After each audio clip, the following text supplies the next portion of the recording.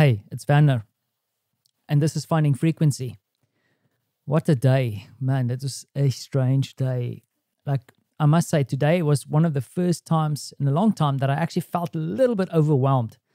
Way too much going on, and like getting working with different things and a bit of technology problems over here and different things over there. But kind of surviving up to this point. Still have an hour or so, hour and a half session going, and potentially also a meeting later on. And it's already 7 o'clock my time in the evening. So it's going to be a long day. And then hopefully some breathing space tomorrow with a few interesting things happening. So yeah, looking forward to that. And then to crown everything, to crown the whole thing, Francie wanted a megaphone. So on Sunday, it was a bit of a tough day for him, realizing that he had to go to kindergarten. He was sad. And at some stage, we realized, or he came out that he wanted a megaphone. So, I mean, it's not like I'm going to bribe him every time, but this time I gave in and I ordered one a couple of days ago.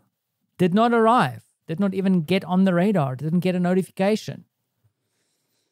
Yes, it's been a while since I've ordered stuff.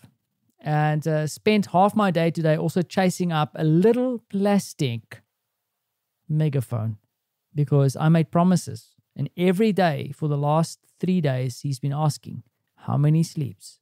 My response, Francie, 2. I mean, the megaphone needs to come.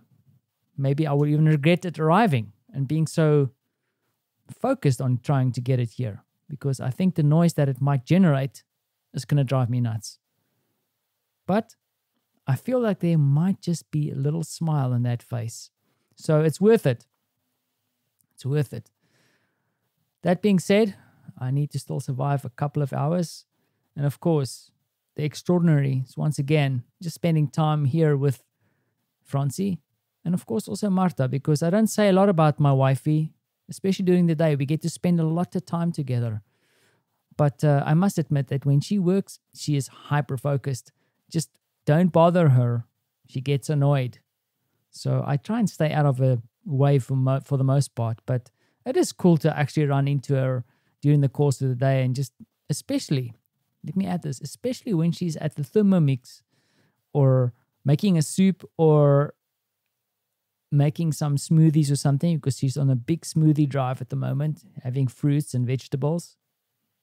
And that's not because she's making it for me. It's because she's just making it and she's got this big grin on her face because she loves doing it.